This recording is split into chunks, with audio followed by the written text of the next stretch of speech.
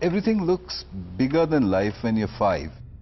So everything was big, everything was strange, and I remember feeling, I guess, a bit scared. Like many children, I remember my school years fondly, but the bits I remember fondly aren't the bits I should have remembered. You know, I remember the play and the sport and the naughtiness and the playfulness and the mischief. In fact, I remember the bits that were non-standard. It's incredibly privileged for me to have had education be such an important and present part of my life. I remember being bored a lot. It didn't bring out the best in me, and you know, I got through it anyhow. So it's, you know, I was not a great fit, or the system was not a great fit for me. It's kind of crazy when you think about it, that we take all these children and we force them to try to adapt to this really complex bureaucracy, this system. The system should adapt to them. The origins of traditional education lie inside the military to a large extent. They needed identical people, soldiers, administrators and so on, so they produced a system. When the Industrial Revolution happened, they too wanted identical people in their assembly lines, even in their consumers. They wanted consumers to be identical so that everybody would buy the same things. So if you look at school that way, if you look at the fact that we process 20 or 30 kids at a time in a batch, just like in the factory. If you look at the fact that if you fail 3rd grade, what do? We hold you back and we reprocess you. All matching the way the factory works. We built it on purpose. And it was really useful for its function. But we don't have a shortage of factory workers anymore. We're probably at the death of education right now. I think the structures and strictures of school, of learning from 9 till 3, you know, working on your own, not working with others, I think that's dead or dying. And I think learning is just beginning.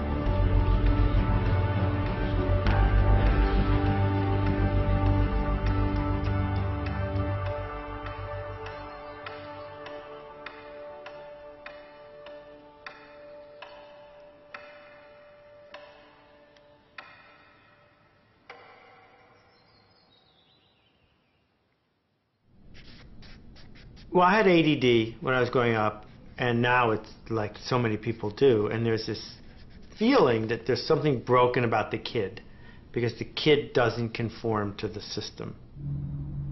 So what we do is we medicate children to fit into the system, as opposed to saying, wait, the system is here for the kids.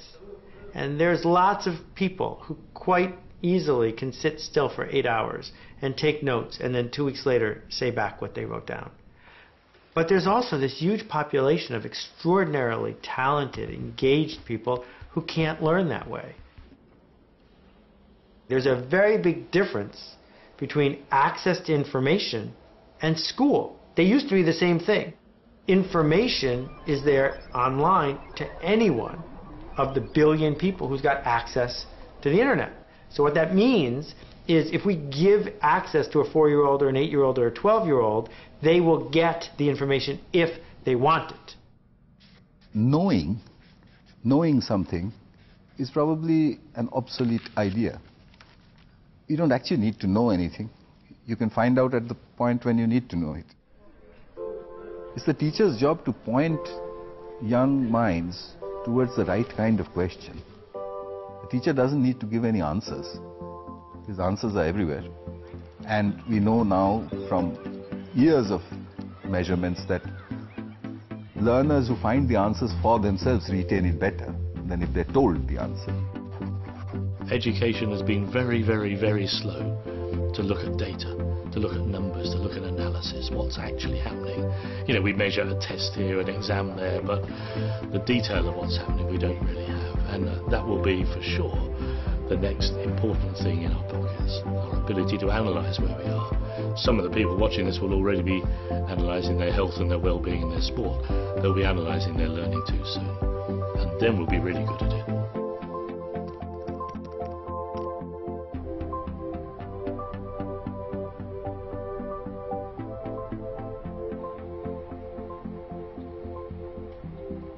Newton is a data mining and an adaptive learning platform that allows anybody, anywhere, to upload content They could be a publisher or an individual teacher, anything in between, and produce a course that will be uniquely personalized to each student based on what she knows, how she learns best.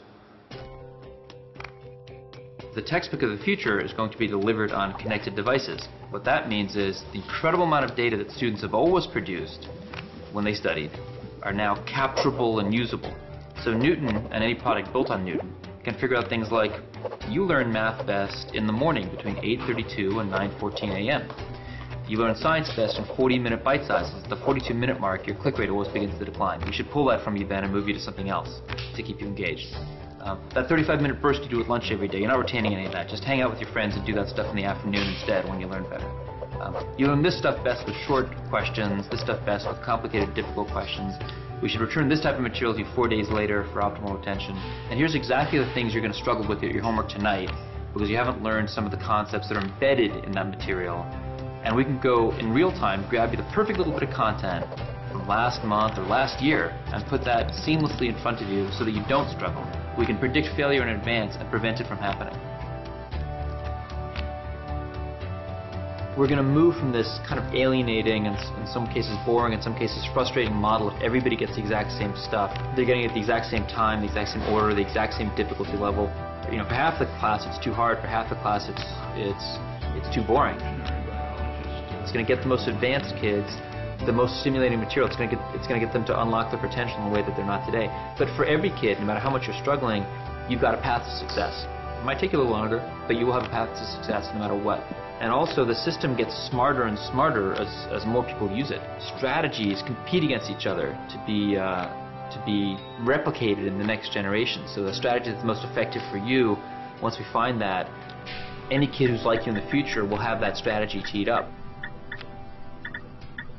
It's a whole new thing. It's like, when people, when the automobile was invented, people weren't asking for the automobile, they were asking for faster horses. And people aren't really asking for Newton because they don't really know what it is yet. But once they see it and experience it, then they get it right away.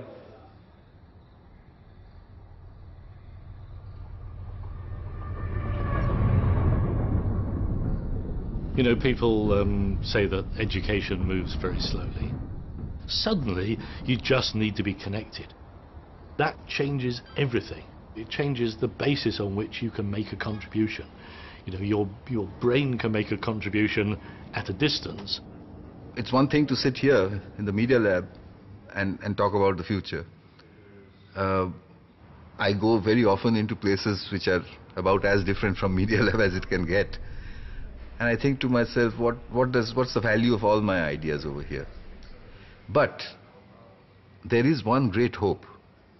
Wherever I go, the very first thing that I ask or I take out my phone and check for is, do I have even that little bandwidth which will give me GPRS or something equivalent to that? And in the middle of jungles, I find that sometimes it says connected.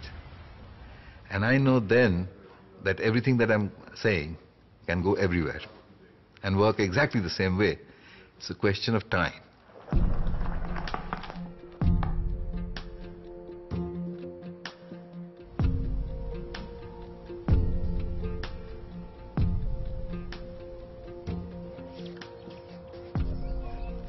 Connectivity is actually opening up the world. If you open up a village, for example, Bonsaso, and the students can actually now communicate with other students, say in London, it means they start seeing the world in a different way. Educate a youth and you educate a nation. Connect to Learn is a partnership between Ericsson, together with Earth Institute in Columbia University, and the Millennium Promise.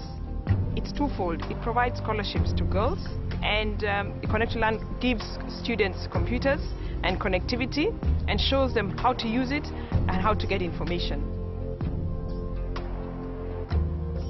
Education was limited to what the teacher could tell the students, and the teacher was relying on that small textbook or those few books, so he was not getting that exposed. Now you're able to have access to a lot of information, and the children start chatting and exchanging information, and you can see there's much more things for them to talk about because they feel like they're more exposed. And, you know, the children are more confident. They have the energy, they have quite a lifespan ahead of them, and they are able to start thinking bigger. If you bring connectivity to them, they are actually able to do transactions, and they can start small businesses which will uplift them.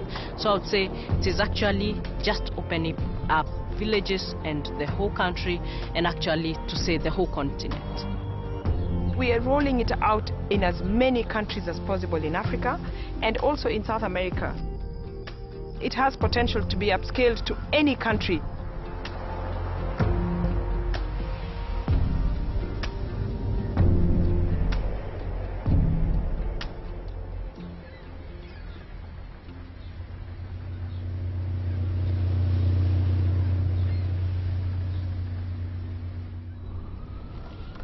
The way we solve interesting problems is we fail and we fail and we fail and we fail until we succeed.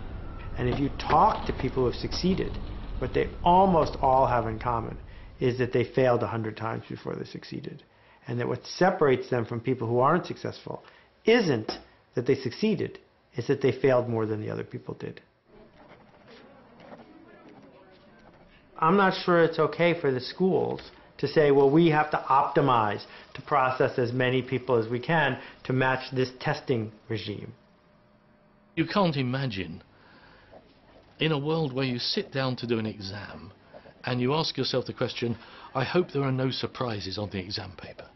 And your teachers think, I hope I've prepared him for everything. How would that prepare you then to go out into a world that every day is going to surprise you? You know, it's full of the surprises of the economy, of society, of politics, of invention, of technology. Every day is a surprise. Learning prepares you to cope with the surprises.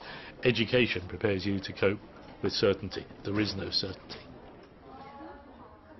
The teacher stands between the child and the formal education, trying to make the child face that system. And until that system breaks down or disappears, she has an incredibly difficult job of keeping the child's curiosity alive and at the same time saying, listen, by the time you're 16, you'll have to start memorizing certain things so that you can go and sit for that examination, clear it, and get out of school properly. No one I know takes standardized tests for a living. So why are we using standardized tests to see if you're going to be good when we don't have standardized tests after you take it? It's infected the entire marketing ecosystem of education because famous colleges are famous because they're picky about your SAT scores. Parents want their kids to go to a famous college. Parents push the school to create kids who will get into a famous college by doing well on the SAT, all of which is corrupting the entire reason we have education in the first place. If we can get parents and teachers and kids and administrators to have this conversation, to just talk about it, then if at school board meetings or if at tenure reviews, the questions we are asking are not, how did your students do on the SAT? But instead we say, the SAT makes no sense, famous colleges are a scam, we need to create a different thing. And we can have this conversation, then change will start to happen.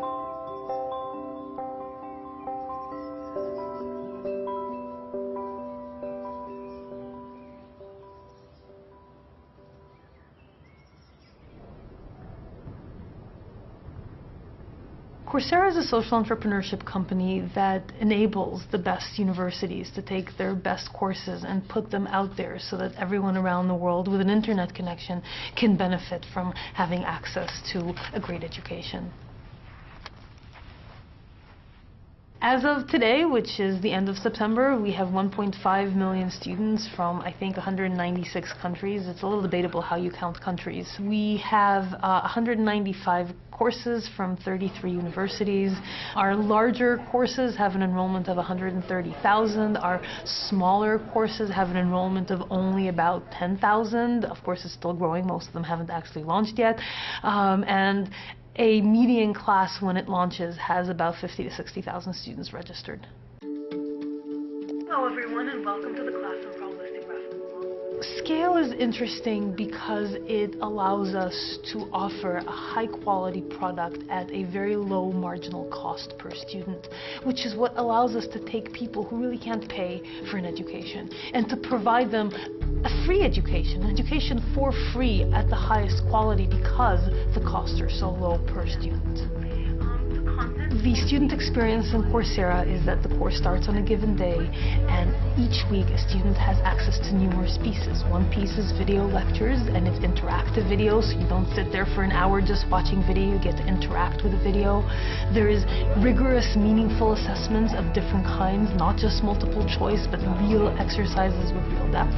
And there is a community of students that you get to interact with, to ask questions and have those questions answered by your fellow students, so that you get both a better learning experience via peer teaching, as well as a social experience where you feel like there's a community of learners surrounding this intellectual activity. People often ask us whether universities are a thing of the past, whether universities are going to die out, and I definitely do not think so. There is something tremendous about getting people together in a place where serendipitous interactions can happen, where you can have face-to-face mentoring between an instructor and students, where students can talk to each other and create together and learn to debate ideas. And so this on-campus physical experience at the moment has no virtual substitute that is equally effective. Our goal here, and I think one needs to be pragmatic about this, is not to equalize necessarily the opportunity of students who currently don't have any access and make it equal to what a fortunate Princeton student might have. Because that might be a really worthy goal, but it's not something we necessarily can achieve in a short time frame. What we'd like to do is we'd like to bring both of these up to considerably better than where they are now, even if they don't end up being equal. If we've improved the lot of both the on-campus students and the ones who currently don't have access, I think we've done an amazing thing.